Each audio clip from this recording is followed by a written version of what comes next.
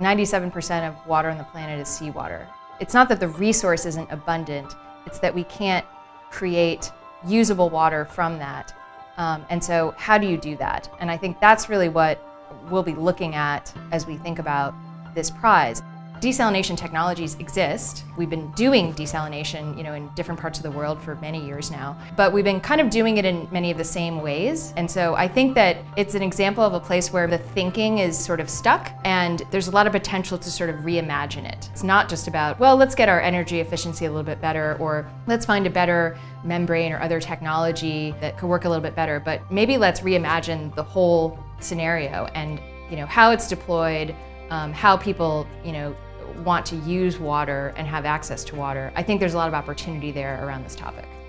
Part of the title of this project is energy neutral desalination. And my first question was, what does that mean, energy neutral? One of the hits against desalination is that it's very energy intensive. It takes a lot of energy to make salt water into water that is not salty to different degrees.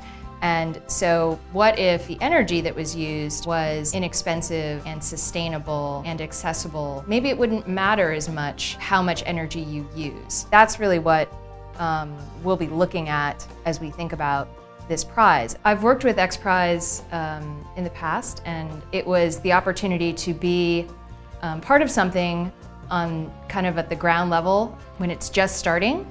And to be part of, not just participating in it, but hopefully also shaping it and making it the best that it can be.